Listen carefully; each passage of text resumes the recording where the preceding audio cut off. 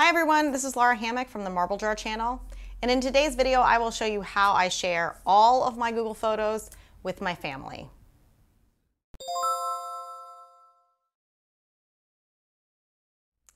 So recently I started asking myself this somewhat morbid question. Now that most of us keep our photos digitally and not physically, what happens to them when we aren't around to log into our accounts anymore? It used to be that relatives would go back through shoeboxes full of photos to pass them down through posterity. That's how we get some gems from family archives. But things are different now. We don't print out our photos. We don't put them in albums or in shoeboxes. They're kept in our iCloud accounts, our Google Photos account, or they're just sitting on our phones.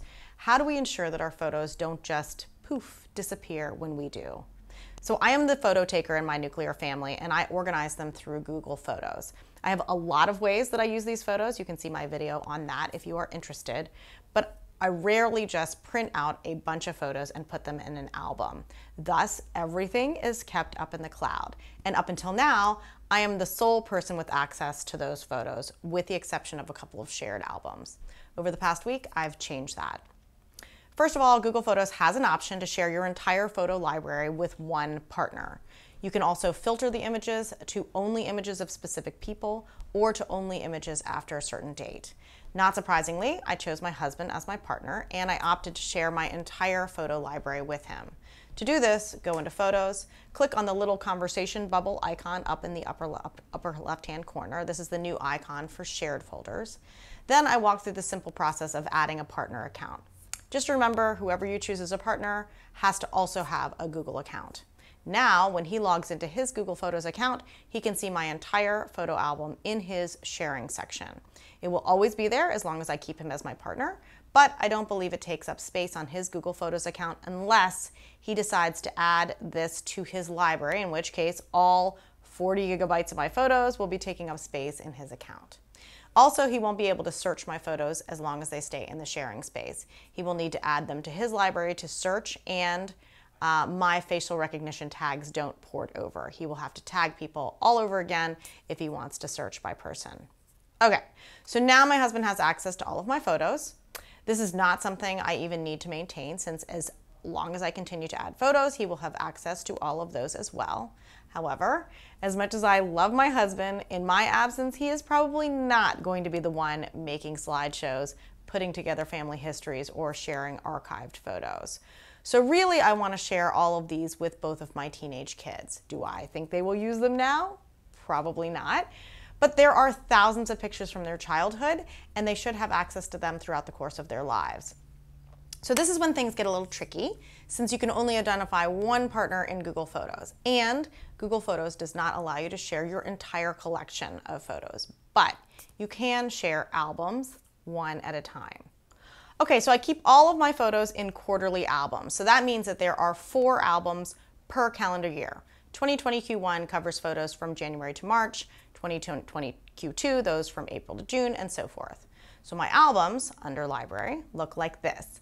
I do this for a variety of reasons, including the way that I back up my photos, but this also gives me a way to share them.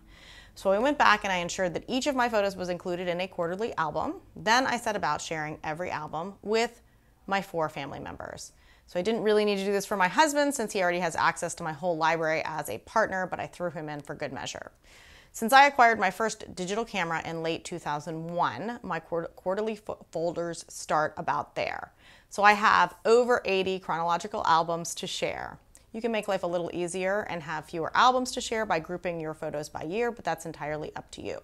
So in order to share, click to open an album and choose the plus sign to select the people you want to share with and hit send.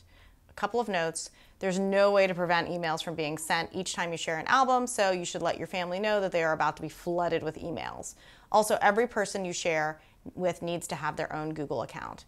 And just as in the partner account, these albums will show up in the sharing section of their Google Photos. They will not be able to search them or tag them for facial recognition unless they choose to add the album to their library by using this icon up here. But once they do, that album will start to take up space, which will go towards their Google Drive storage limits.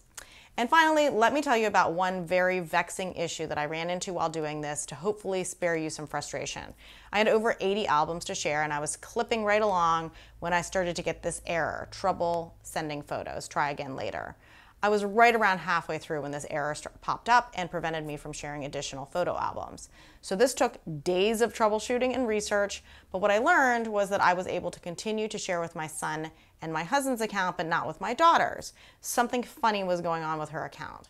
Fortunately, I was able to check out her account, and it turns out that with my son and husband, I was sending a shared album, no need for them to do anything. But with her account, I was sending an invitation to share, which she needed to accept. So in her account, each of these albums showed up with a button that she needed to click in order to accept the invitation. Why did her account do this and my son and my husband's did not? I have no idea. From what I could tell, there was nothing different about her account, nor about what I was doing. It's a mystery. What I figured out though was that you can only have a certain number of pending invitations before that account starts to reject other sharing invites. So once I had her go in and accept the album invites, I was able to share with her once again. I still don't know why it was happening, but at least I figured out how to fix it. And that's it. I also have shared my username and my password for my Google account with my family so that they have access to everything that I have access to. But by sharing all the photos in my album, they have access to them directly through their own accounts. Let me know what you think. Comments are always appreciated, and thanks for watching.